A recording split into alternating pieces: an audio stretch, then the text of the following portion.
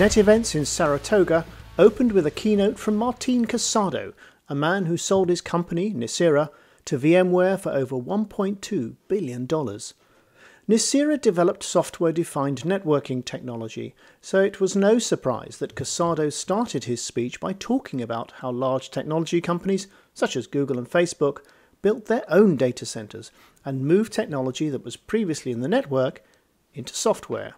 So things like security, things like fault isolation, things like billing, things like visibility and debugging, instead of being traditionally put in hardware in the network, they were moved into software. And there's a lot of good reasons for doing this.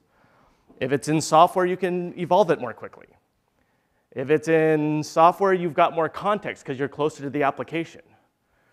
He then asked how ordinary companies that aren't Google, for example, could get the benefits of scalability and cost efficiency that software-defined networks bring. The answer is network virtualization.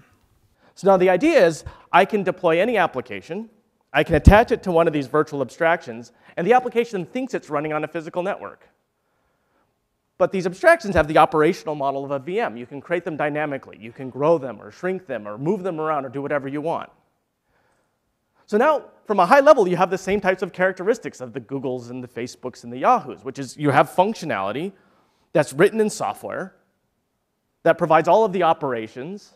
You can use any type of hardware that you want, but you're gluing it to these applications in the way that they know about. So is anyone actually deploying software-defined networking now?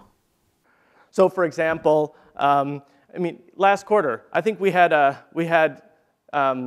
I found of 2 customers that adopted network virtualization that I'd never spoke to, nobody on my team had ever spoken to, and then when I talked to the sales guy that sold it to them, he didn't know what network virtualization was. So it's like the first example where you actually have a pull or a draw that's coming from the field. And you ask why that is. Well, it's because they're starting to understand this stuff, right?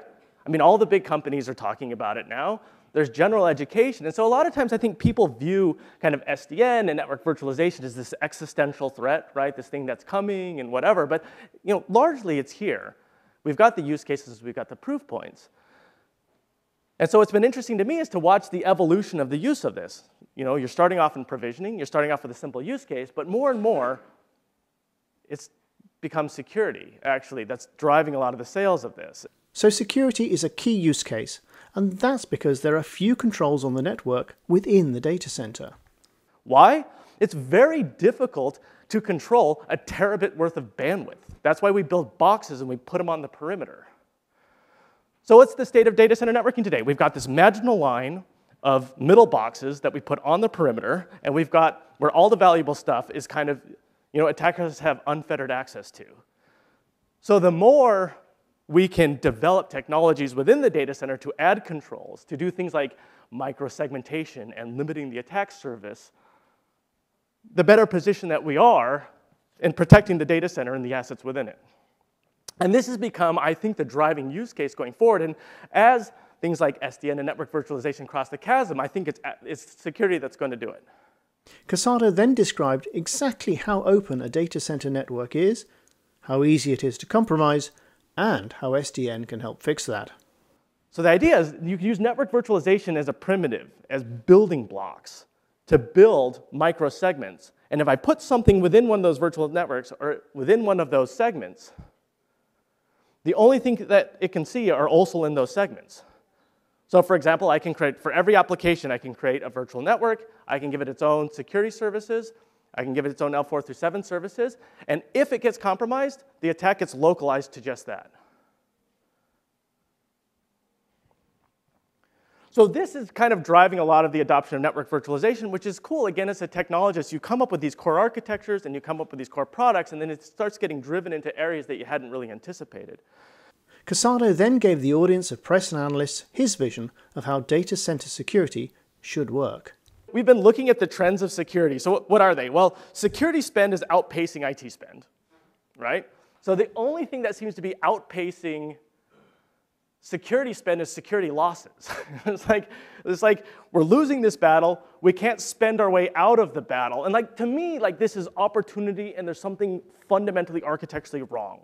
What's needed, he said, is a way of bridging the gap between the perfect security provided by isolation between applications and total openness with no security. Now that most workloads are virtualized, there is a way.